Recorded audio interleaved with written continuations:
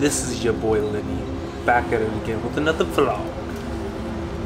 Last episode, we picked up a new car and started to clean it all up, getting it ready to be my daily driver. If you haven't seen that video yet, make sure you pause this one, get all caught up to speed, and then come back here for what we have in store. In today's episode, we are going to attempt to transform this car from gold to black. If you enjoy unique car builds and automotive content, make sure you hit that subscribe button and turn notifications on to be the first to know the next time I drop a video. Alright, without further ado, let's get to work.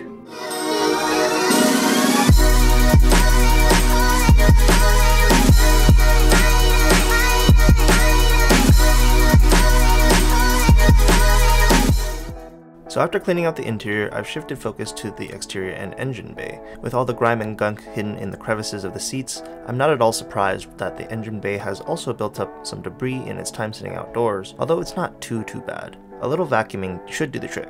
As you may have noticed, my hood struts are also blown, and the hood must be held up with a stick. We take care of that in a little bit here, so don't worry about that. I would hate to have to carry a large stick with us everywhere we go. Now it's time to focus on the grille and the bumper. If you noticed last episode, those were already painted, but I didn't include the footage there since it's all part of the murdering out process. Removing the grille was a pain because there was one clip that snapped and the screw wouldn't come out with it. After a while though, I did end up getting it off, but now there are only 5 bolting points instead of 6. As with all of my cars, I guess I never end up putting all of the bolts back since it's really inconvenient. As you can see, the bumper has a lot of paint damage on it, and after removing the license plate holder, all the cracked areas started to flake off a lot. It's time to remove the bumper and get everything all prepped and ready for paint.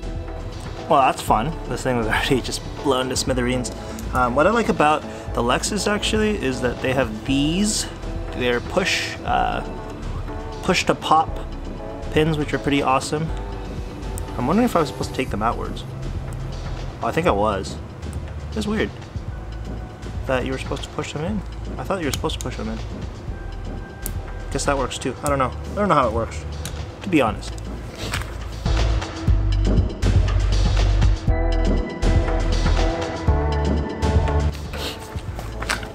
I think this bumper is just like the Accord. I think we just need the 2 10mm bolts and then we should be good. I need to get through the fender liner on the other side though. This side's pretty okay. I decided to take off the the driver's side headlight just to see what's behind the bumper because I did get the 2 screws and I got the middle cover section, but I don't know what's still holding it on and don't want to pull too hard and break anything else. So I'm gonna pull off the headlight real quick. There's only 3 screws. Should be good. We'll be okay.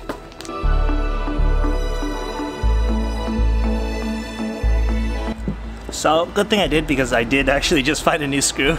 That would have been bad if I was trying to pull that. So you do actually have to take off both of the front headlights on the ES300 to take off the front bumper. That's kind of annoying, so we're gonna leave that last screw out. Quick release time. You already know. Also, everything on this car is a 10mm, which is super awesome because I don't need any other tools except for the 10mm, except for, you know, suspension stuff and all that. But everything else I've found to be a 10mm so far, and I really love that. I really don't need anything except for the 10mm. So this car has a clean title, but you can see there's damage here. See how this is like S-shaped right here? It's supposed to be more C-shaped, not like this. And the fender was kind of pulled out, so I've actually been pulling it out slowly as it's been going, but we're gonna fix that as well. It's gonna be prime time after that, but yeah, we're gonna have to take off the bumper. I did get all the headlights off, and then also there was a second screw right here that I didn't see. I got the top one, and then I was like, why isn't it coming off? It's because there's a second one down there, and that one's a pain to get to, so I've been using this thing, and hopefully that'll get it out, and then we can straighten that bracket out and have a nice straight body here.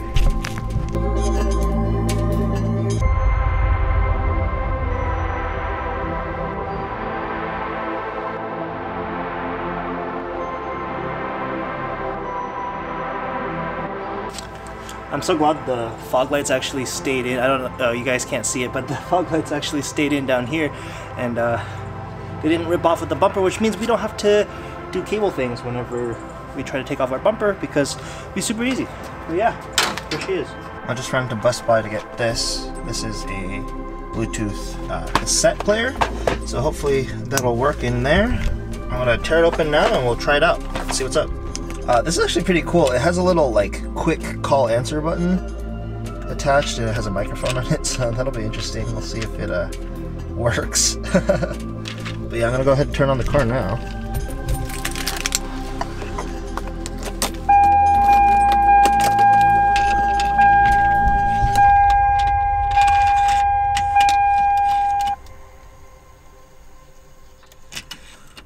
I didn't like it.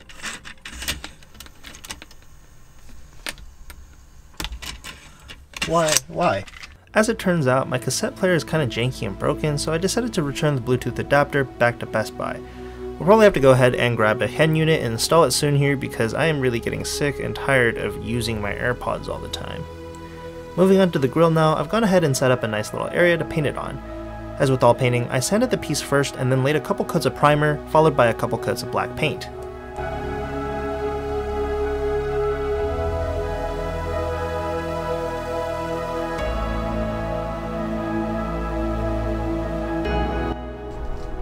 There it is. It's all black now. Let's go put this on the car. Also, I got the Accord put back together, but we're actually raising the car a little bit right now. Just finished putting the grill back on. Already 1,000 times better in black, so we're gonna go ahead and redo all of it. Make sure we get our black housing headlights as well, and then we'll do the whole bumper, whole front end. You still got to take out all the little dents up in the hood. I don't know if you can see all those little dents in there. Yep, those are probably from hail, but I'm not quite sure. But yeah, we'll go ahead and probably get some Bondo and do filler unless we can find a good way to suction cup it up. Alrighty, so first things first, we have to go ahead and sand down the bumper so the primer can stick to it properly. While sanding by hand passes time, I ultimately decided to switch over to the orbital sander because my hands were getting a little tired after just a few minutes. I noticed that there were a few dents in the bumper itself that would show through if I didn't take care of them, so I ended up breaking out the Bondo and laying a couple layers to smoothen out the dents.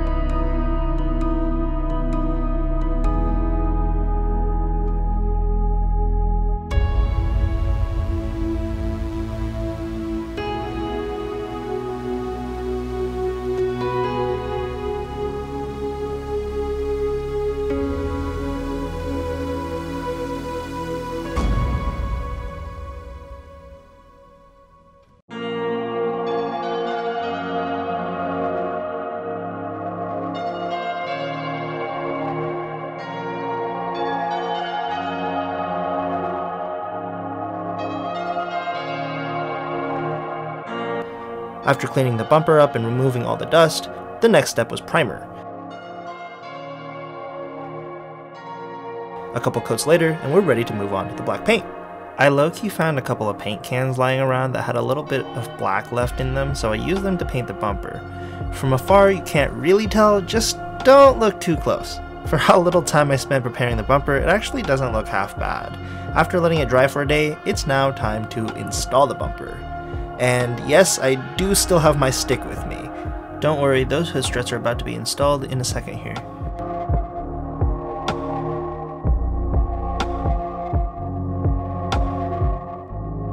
Thinking about it now, I've always used that exact same stick while working on the Accord too. I didn't realize how cheap and easy it was to swap out the hydraulic hood stands, and it makes working on the car so much easier. And they're only about $20 to get new ones, so definitely pick those up if yours are failing.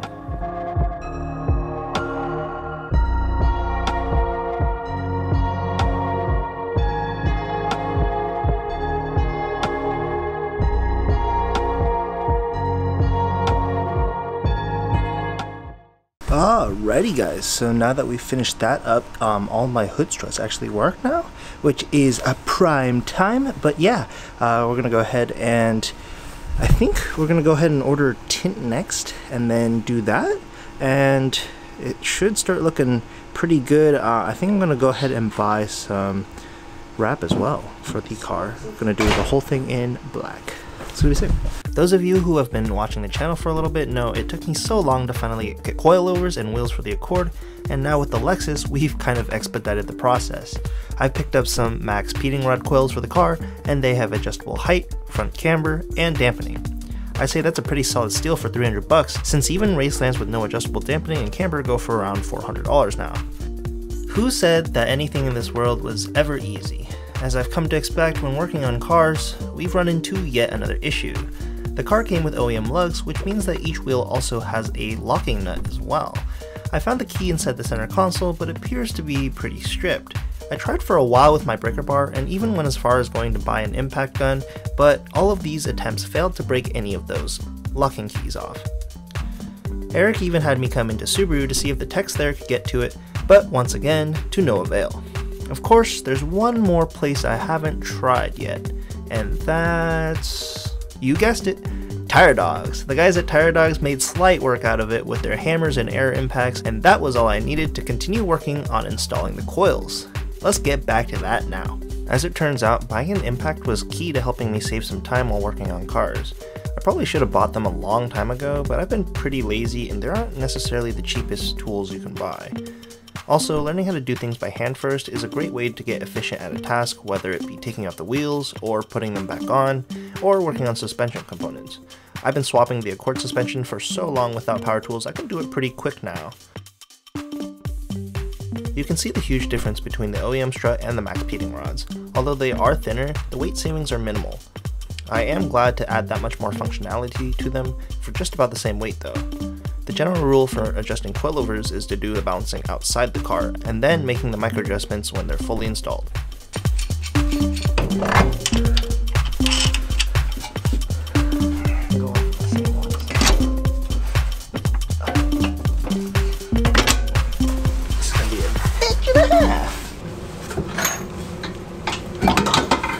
There we go. Look how fucked this thing is. It took me a little while to get all four corners done since the rear passenger side strut wouldn't come out for quite a bit, but now we have successfully installed all four coils. However, we aren't done quite yet because with great fitment comes great responsibility, and that responsibility for me is to get new wheels, which Raphael has graciously provided for my usage on the Lexus. I also want to give a huge shout out to Alex and Eric for helping me install the coils, as well as Raph for letting me borrow his set of wheels, which have only ever been on Eclipses and the Accord before this. I ended up buying a roll of wrap to start turning the car black, and from here on out the vision starts to come alive. We started the front end of the car in Eric's garage, and with the two front fenders as test panels.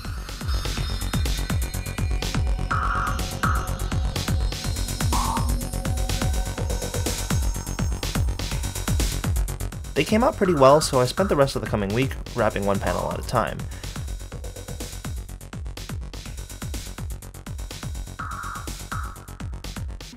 So I've decided to just go ahead and wrap the hood anyway. It's a pretty easy part, and I really don't care that much about the dents. Eventually we'll take the wrap off of the hood and either Bondo it. I just hammered it a little bit, although most of the dents are actually along all of the cross beams that support, or that create support for the hood, so basically we can't hit those out. So I did get like 3 or 4 of them out, but it's not that great, so I'm gonna head and wrap it anyway, and then eventually either we'll get a new hood or something else like that, or we'll repair this one. So yeah, anyways, let's get to it.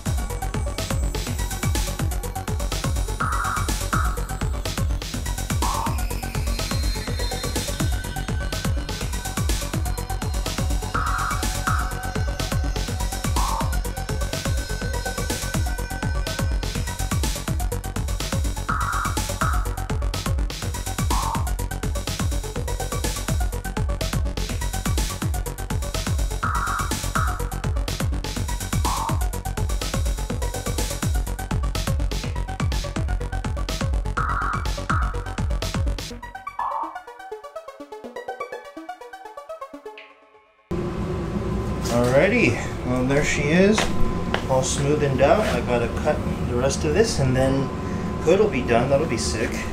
Whole front end's black now.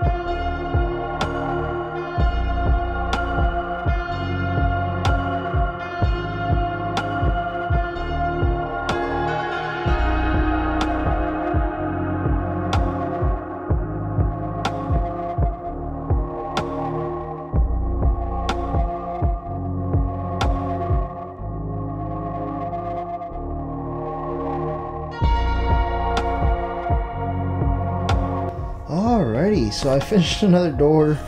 I actually did the other side as well, so that's looking nice as well. Heck yeah, I'm excited to have the whole thing done. But I think that's where we're going to stop for today. Still got to figure out the trunk and all that good stuff, so yeah. But maybe we'll work on tinting the windows next. I didn't get to finishing the whole thing yet. However, Tony has offered to help me with the roof and rear quarters, and I'm super thankful and excited to bring the car into the shop and finish the transformation. And that will do it for today's video. In the next episode, we're gonna go ahead and take the car over to Tony's shop, get it all wrapped and finished in black. Maybe we'll go ahead and tint the windows as well, and then we'll figure out what we wanna do with the rest of the build. If you guys have any suggestions on what you wanna see done next to the car, make sure you drop a comment down below, and I'll be reading those and looking for your suggestions. If you guys enjoyed this video, make sure you give it a thumbs up, subscribe if you haven't already, and I will catch you guys in the next video. Peace!